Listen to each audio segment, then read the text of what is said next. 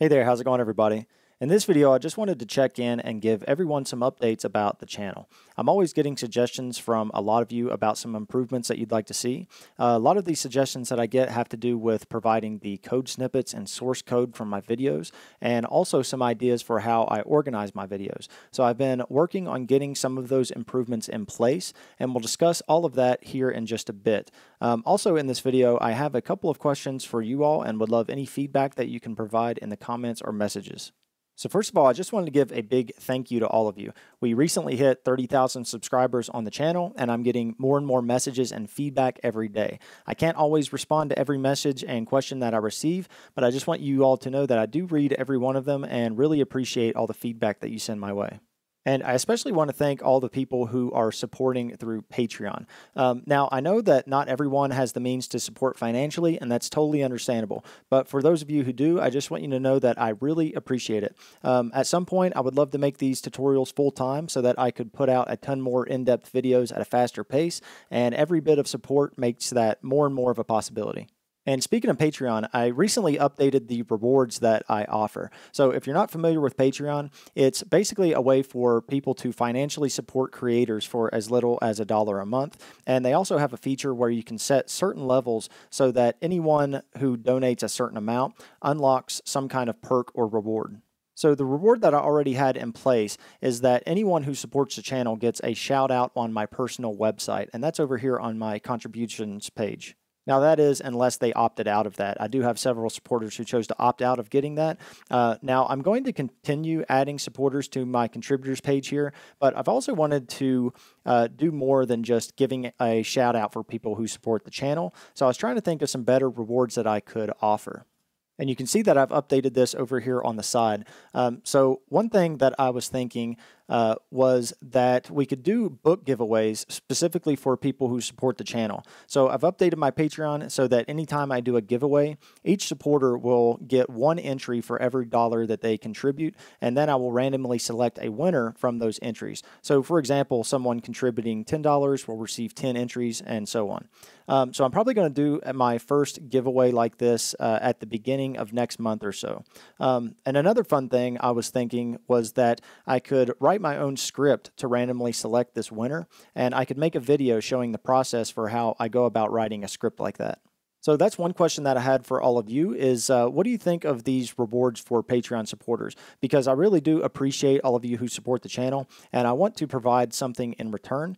So if you have any ideas or feedback, then I'm definitely open for suggestions. Now, the only caveat here is that I can't do any reward that's too time consuming because I still do have a full-time job, and I'm also answering a lot of viewer questions in my free time. So any rewards that I provide will have to be something that doesn't take up too much time because any time that I put towards that will take away from the time that I'm able to put into answering questions and making future videos.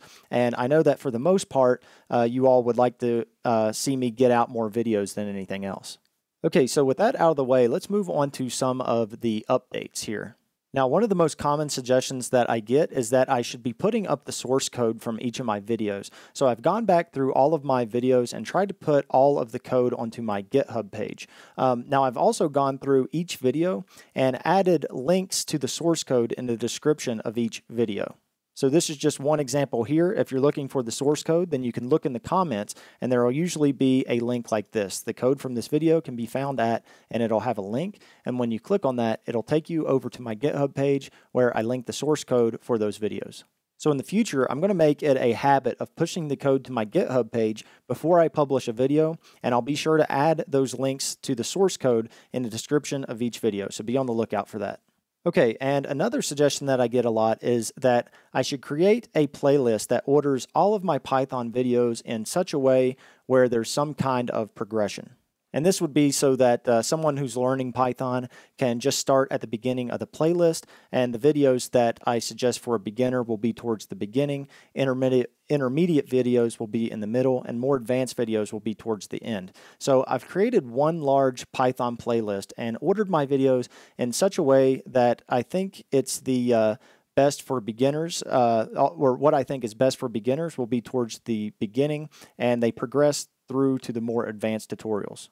Now, I do want to point out that this doesn't exactly flow like a Python class where you should watch every single video back to back. There are some videos that people will most likely want to skip. So, for example, at the beginning of the playlist, I've placed all of the development environment setup videos.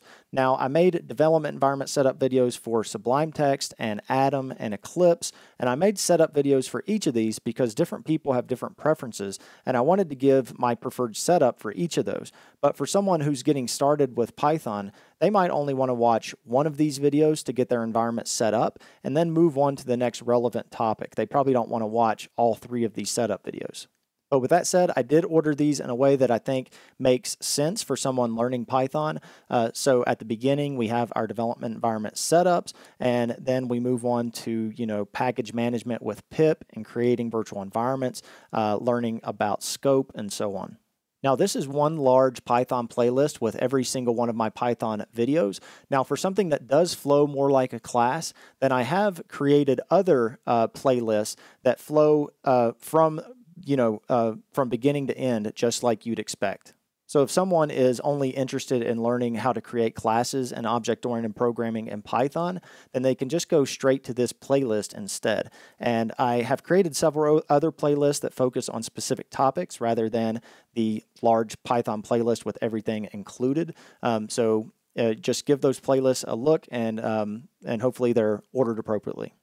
Okay, so I think that's going to do it for this video. Now, those are by far the suggestions that I get the most, and hopefully now that those are addressed, then the videos will be more accessible and easier to follow along than before. Now, as usual, if you have any questions, then feel free to ask in the comment section below. Feel free to give me suggestions or feedback about anything that we talked about in this update video. And again, thank you all for everything, and thanks for watching.